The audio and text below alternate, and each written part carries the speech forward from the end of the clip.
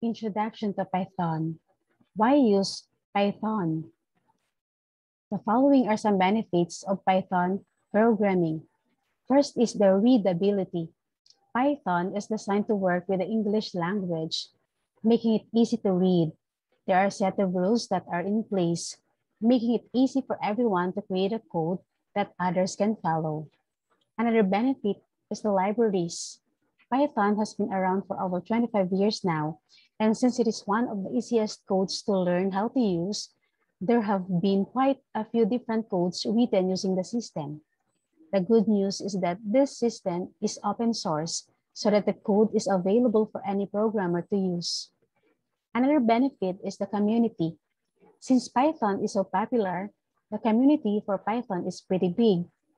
There are conferences with lots of networking and workshops available for these programming products, and lots of places you can visit, both online and offline, to ask questions or to learn more about the program.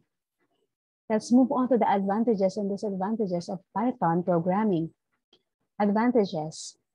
Python programming is easy to read. It uses English as the main language. It is already present in some computers. It can work with other programming languages and can test out things with the interpreter. Disadvantages. Python programming doesn't have a lot of speed. It is not present on most mobile browsers, and there are restrictions with the design. Let's learn the important words in programming, particularly the Python programming. Class. It is a template that was used for creating user-defined objects. Docstring. This is a string that will appear lexically first expression inside a module, function, or class definition. The object will be available to documentation tools. Function. This is a block of code that is invoked when using a calling program. It is best used in order to provide a calculation or an autonomous service. DLE. This stands for Integrated Development Environment for Python. This is the basic interpreter and editor environment that you can use along with Python. More of important words in Python programming. Immutable. This is an object within the code that is assigned a fixed value. This could include tuples, strings, and numbers. Interactive. One thing a lot of beginners like about Python is that it is so interactive. List.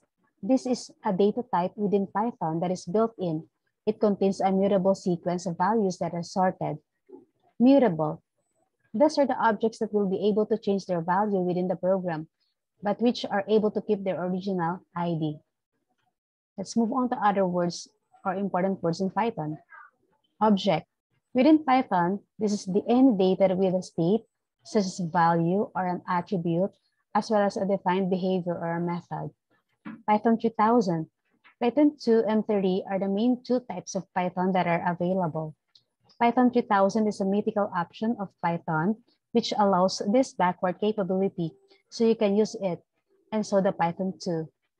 String. This is one of the most basic types that you will find in Python that will store the text.